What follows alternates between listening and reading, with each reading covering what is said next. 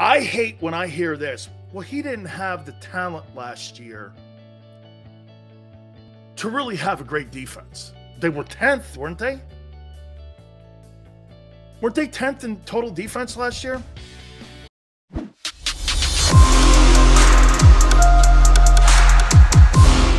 Big Silz. National Football Show. Please hit the like button. Thank you very much. By the way, you guys don't think the upside for Jalen Hurts is Josh Allen, do you? You don't think that, do you? Okay? Please, don't ever bring that up again.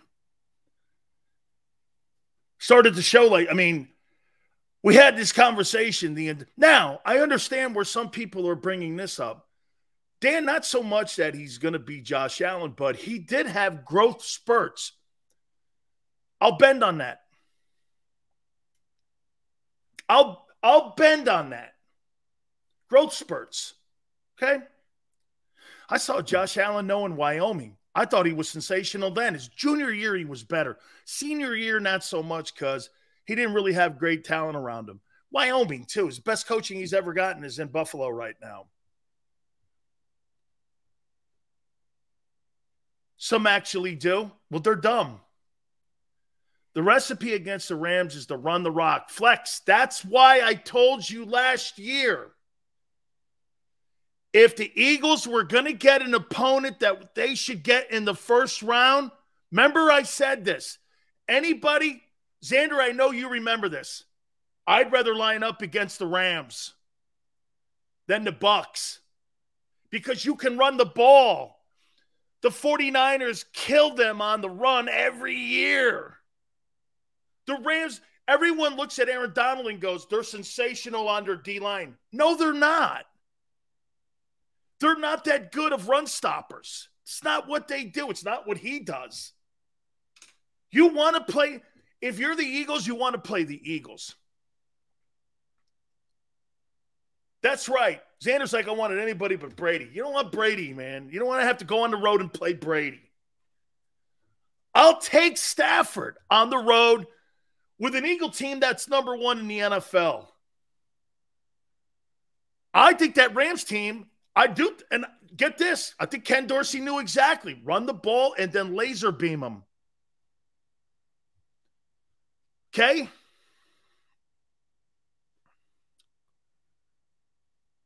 Allen got Diggs. Now, okay. If you gave Jalen Hurts Stephon Diggs, you think he's doing what Josh Allen did last night? Dude, you are out of your tree. He does not have exactly what OG says, the raw talent of Allen. Which Hurts has. Hey, watch this.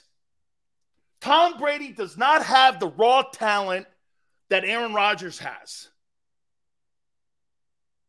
But Brady wins more. There's your greatest example. Hurts and Allen are Brady and Rodgers. Jalen's got to come up with a way inside of his own system, the best Jalen Hurts he can be to win games. That's what Brady is. Studying hard. Knowing where pre-snap stuff is. Jalen's not there yet. Shit, man. Mahomes just got there.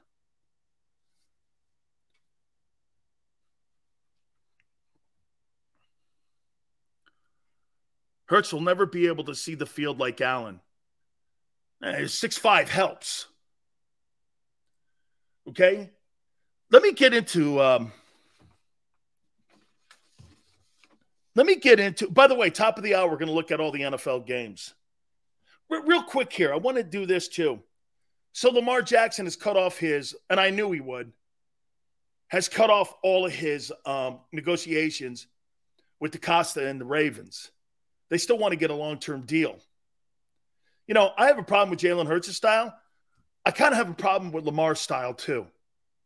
Can that style win a Super Bowl? I can't be unfair to this and go, Jalen can't win. Well, can Lamar? I have to be fair to that. Just because Lamar is a better version of Jalen That doesn't mean it still translates to Super Bowls. You feel me? Nobody comparing them. That's foolish, but if he can work on his anticipation and timing, which I think he will and has. Okay? Kevin just said, would you trade for Lamar? Boy, Xander asked me that. How can I sit here and look you guys in the face and go, I don't like the running quarterback style, and say, let's go get Lamar Jackson for $230 million in draft choices? I don't know. The Ravens are even kind of like waffling on it. And if the Ravens are waffling, they see him every freaking day. You feel me? I mean, if the damn Cardinals gave Kyler Murray what he wanted, I think that's kind of an insult. If you're Lamar's camp, so they didn't get a deal done, I'm an MVP. What has Kyler Murray done? I've actually beaten Mahomes. So I can't do this to you guys, because then it comes off like I do have an agenda against Jalen and I hate him. I keep telling you guys I don't like the running quarterback style. Hey, but let's go sign Lamar.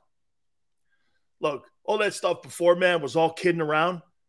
It's a great question that Xander asked me. I don't know if I'd spend $230 million in 3 draft choices and 3 number ones to go get him when I'm not convinced that style wins Super Bowls. So today, right now, on September 9th, as we get ready for the weekend, if I have question marks about Jalen Hurts going into Sunday and into this 2022 year, I got question marks on Lamar too of whether or not he can win. And I'm not the only one. The Baltimore Ravens have it. Lamar has no camp but his mom. I get it.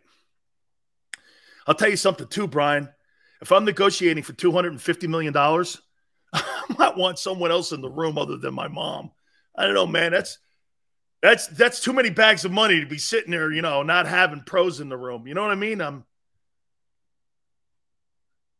Big Picking goes, hey, Huntley could be the reason. Man, I love that kid. Okay? Thanks like this, that's not fair. Lamar's been working to be a better passer. Then why didn't they sign him? Hey, that's all great, Dank. And I understand what you're saying with my criticism of my take, but the Ravens didn't sign him. Stick with hey, Dank, I'm not attacking you in any way. I'm just saying this. The Ravens didn't even buy it. They're still hedging. They don't want to put up that kind of money. I don't know. I mean, it's not just me here. Lamar got an arm talent. I've seen him stretch the field. The Ravens failed to get him wideouts. That's because wideouts don't want to play there. Wideouts don't want to play in a running system. Okay? That's why the Titans got rid of A.J. Brown. That's a running football team. They didn't make the number 1 seed in the AFC last year because they threw the ball. They made the number 1 seed in Tennessee last year because they run the ball. That's who they are. And they'll always be that. Money talks, pay them $25 million and wide receivers will come. Okay? But then you got to make this call. Xander's right. But here's the reality. You ain't paying $50 million to a quarterback and $25 million to a wideout. Not happening. Not happened in Green Bay. Not happened in Kansas City. Not happening. Why do you think those guys are no longer in their buildings? Because you paid the one guy. You're not going to see $50 million and $25 million. You're not. That's the reality. Like Xander said, follow the money. Okay, well, I'll follow it. The teams that have the $50 million quarterbacks, why do you think Amari Cooper's now sitting in Cleveland? Cowboys ain't paying $45 million for Dak Prescott and $24 million for Amari Cooper. Not happening. The reason that A.J. Brown is in Philly is because they're paying the quarterback 1-1. That's the only reason. Oh, and they're friends. I think that matters somewhere. Okay? Happened in LA. They gave him more guaranteed money. They lowered his base. He's making 34. And Cup took less money. Remember what Cup said in the offseason? Hey, you don't have to be the highest paid wideout in the game to be happy. Cooper Kupp got his numbers last night. They didn't get the W, though. Okay? Let me get into Jonathan Gannon and his approach against the Lions. Would we agree this is your biggest concern going into this game? Even the Jalen suspect guys like myself. That's a bigger deal for me. Is the DC. Would you agree that that's your major concern? Because I hate when I hear this. Well, he didn't have the talent last year to really have a great defense. They were 10th, weren't they? Weren't they 10th in total defense last year? Weren't they 10th? Am I right when I say that? Okay. We had 0 points in 3 quarters in the playoffs. My concern's quarterback. That's Xander. Okay. Fair enough. A year ago, your defensive coordinator had the 10th ranked defense in the National Football League. Am I right when I say that? Right? 10th? Shit, you should win Super Bowls with that. 10th ranked. I can guarantee you this. Bengals weren't 10th. Rams weren't 10th. But he didn't have the talent a year ago. No. Wasn't talent per se on the field. They didn't have the talent with the guy wearing the headsets. This guy's hid, and why I have an ass with Jonathan Gannon, he's hid behind players' inefficiencies.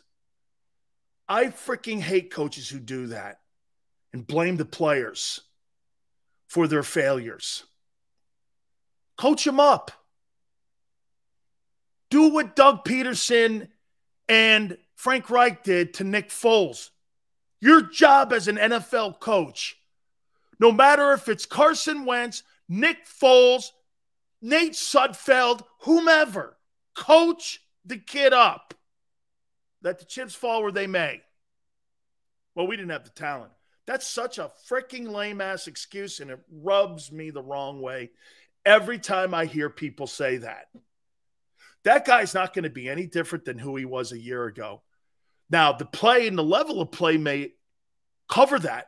And you know what most of you guys will say? Silz, the defense was great. Well, it wasn't because of him.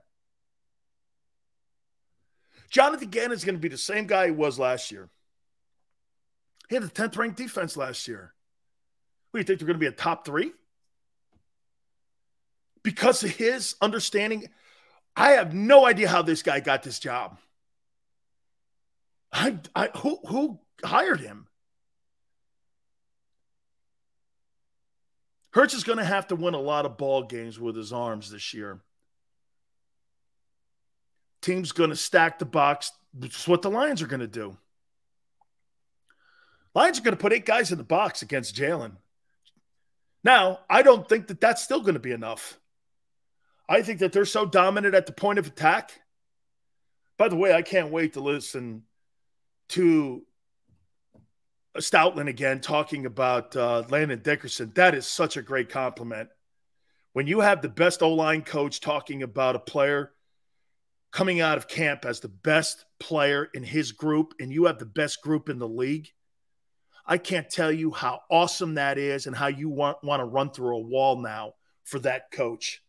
You don't think Landon Dickerson's not going to have a Pro Bowl year and all-pro season? You got the best coach in the freaking sport saying that kid's the most improved dude in my group. If that doesn't give you goosebumps on your arm as a player, nothing ever will in this league. You come out of that working hard, and your coach, who's got all those gifted, talented players like Jason Kelsey and Lane Johnson and Jordan Mailata, he picks you out of the group. You stand out in the group. It's freaking unbelievably great. Man, God, would I love to be Landon Dickerson. That is so awesome. It's funny, man. I've never heard Jonathan Gannon single any one of his guys out at all during camp. Not one of them. I haven't heard this. This guy's been sensational. This guy's been unbelievable. He's going to have a hell of a year. I've not heard Jonathan Gannon actually talk about any of his players, except maybe Hassan Reddick covering tight ends. That's exactly what I don't want to hear.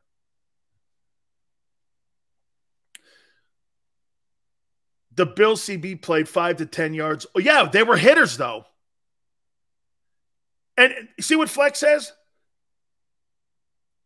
Quarterbacks are playing 5 to 10 yards off the ball in the front. Yeah, well, guess what? The defensive line got home. Because you know why? They knew that makeshift offensive line, and I said it to everybody. I said it to you guys yesterday. The Rams' O-line's not that good. You're not going to need to bring pressure.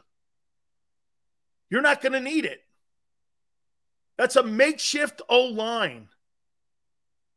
You know, 3 straight years that team never really had any significant injuries in the offensive line, and now they got a brand new group up there. I wouldn't like that. Hey, and by the way, brand new group, brand new faces. It affected the Rams, but it won't affect the Eagles, right? See, the difference is you're playing a lesser opponent, though. But I knew the Bills were going to run that team off the field. I told you that. And I even said this. It was never going to be close. Well, it was even at halftime when it was tied, it didn't seem close. It didn't seem close. They had 4 turnovers, and they waxed the world champs by 21. That's freaking unbelievably awesome. I mean, you worked that dude over, man. Okay? You worked that dude over big time. Absolutely, man. Let me ask you something here, too. You know, just kind of on an off note here. How far do you think this team is going this year? I've told you where I think. And if they fall short of it, I'll hammer them. Silz is the – hey, thank you. How far do they go? 11 wins and bounced in round 1. Wow, that's Xander's take. So they're the Cowboys. You know why he's saying they're bounced in round 1? Because the quarterback. That's my spin on that. You don't have a playoff quarterback. You don't have what we saw last night in Buffalo. You don't have that. Dak's not that guy. How about this? You want to hear something? Dak's not that guy. Dak's not a playoff quarterback. It's okay. A lot of teams have him. Garoppolo is a playoff quarterback. He sucks. Yeah, he's 5-2. I know. He sucks. That's why they kept him. That's why Trey Lance isn't the captain. I told you, week 4, Garoppolo will be the starting quarterback once they start seeing the reality that guy sucks. Division I AA guy. There's only 2 of them in the league starting, and they came from the same place. Gee, really? How's that panning out? Honestly, how's that panning out? Second round playoffs. Super Dave says, if Jalen wants a new deal, he's got to make it to the conference title. I think if Jalen wants $40 million, he has to make it to the conference championship game. In the NFC, though, maybe we do have a playoff quarterback. It's a good take, Mike. Mike, especially after what you saw with Stafford last night, maybe so. Okay. Just Mike, you guys are right. That makes me go back more to center. You're right. There's not a lot of quarterbacks. Isn't it funny? All the 40-year-old guys are the playoff quarterbacks in the NFC. I mean, Brady and Aaron Rodgers, right? Stafford, man, I don't know. I think he's hurt more than people think. Joe Maddock goes, damn, what's Gannon's background? I don't know. I don't know where he came from. I think he came from Indy. I don't know. I've never – then again, I didn't know who Shane Steichen was. I didn't know who Kevin Stefanski was. Brandon Staley, I guess he was a coordinator when he was in, the Rams? I guess. I never heard of any of these guys. Brandon goes, damn, Dan, you love Garoppolo more than his family. Yeah, I do, because he wins. Don't you like winners too? Rage goes, Dan Sileo, did you hear Hurts echo a similar comment to you in a presser? He said, I'm not worried about expectations because that means it's something you haven't done yet. Jalen, I love you. Huh. Very good. We all know they watch. We all know that. You know they watch. I don't hear any outside noise. Yes, you do. Yes, you do. Okay? The organization does.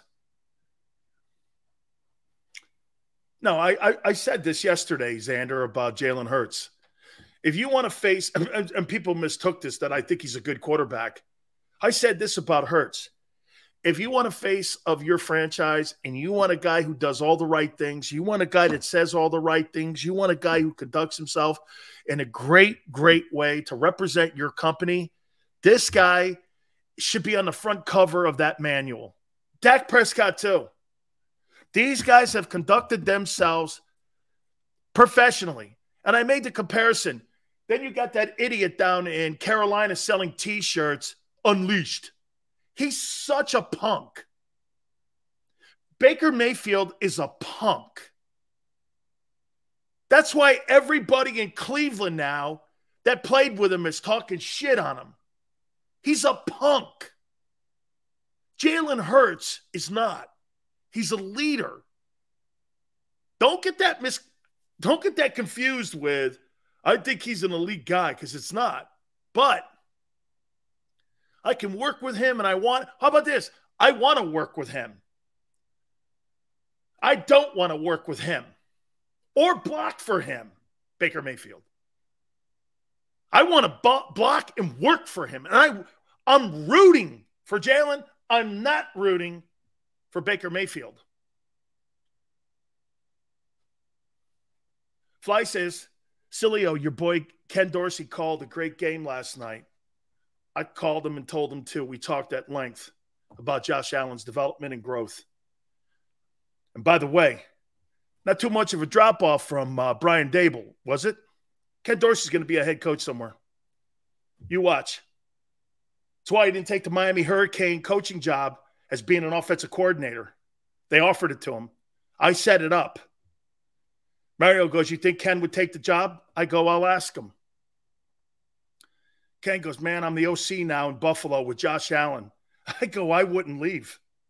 You'll be a head coach in 2 years. If that dumbass Jonathan Gannon can get a job in the NFL or an interview with the Houston Texans, Ken Dorsey will be a hot commodity next year.